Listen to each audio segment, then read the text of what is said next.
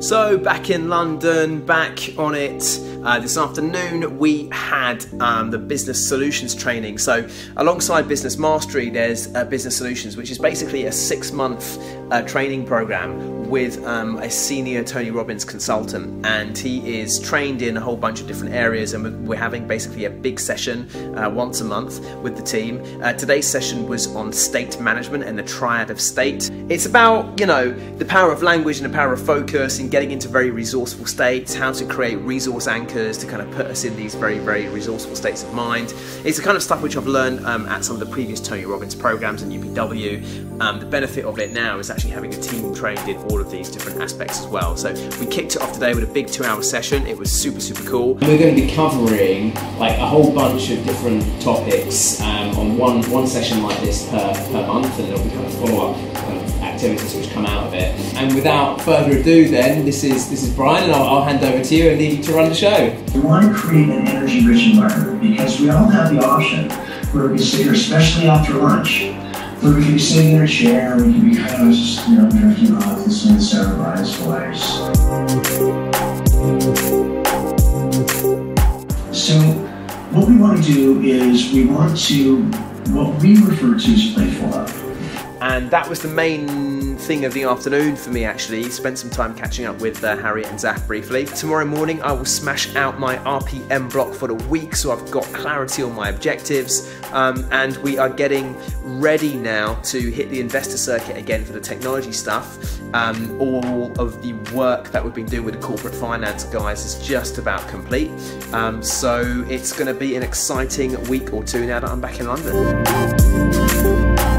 So Wednesday afternoon, just been in the office for a bunch of operational updates, and I have just been on a tech call as well, looking at some of the upcoming releases from the sprints. We've got a whole bunch of new functionality coming live on the internal management side of the Magic platform next week. We've developed some really cool proprietary pricing and availability distribution systems, taking all of the knowledge that's in my head and working alongside my development team to turn that into pricing algorithms, availability dispersion algorithms, and we've already built some early versions of it now, and so we're just kind of testing all the logic to see that it's kind of producing the results that we want it to produce. And over the coming kind of weeks and maybe month or so, we're looking to move all of the pricing and availability to being completely automated in terms of the way it's managed, and we'll be introducing surge pricing and discounting into it as well. So it's a really exciting time. Alright, yo, it is Thursday and today is an action-packed day. So right now I've got to shoot across into the office morning for a prep session. I've got business mastery today, Thursday, because tomorrow Harriet's out, so we're doing it a day early, and then I've got to run across town with Zaf. We have got a pretty exciting site visit to get to this afternoon, and then got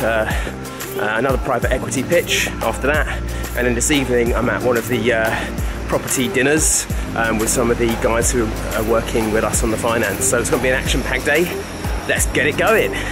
So right now we're on site at a secret location because we cannot reveal the location we are going to put a bid together on.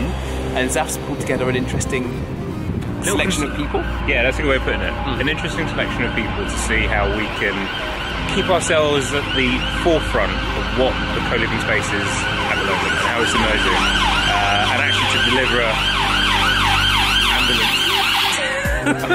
Zaf's put together an interesting selection of people to deliver an ambulance. The idea being that we position spaces as the front runners or the fore leaders in the space in terms of co-living, micro-living, innovative, accommodation in London. So the way in which he's done that is he's brought in another player who's quite active on the political side of things, because this is a very, very big site, a campus, if you will. Yeah. We're using the opportunity to see if we can do a joint approach to the site, which means we get to leverage their political expertise and they can kind of leverage some of our co-living expertise, I guess. Exactly, that's it. Very exciting. Yeah, it's good. Very good. Fantastico.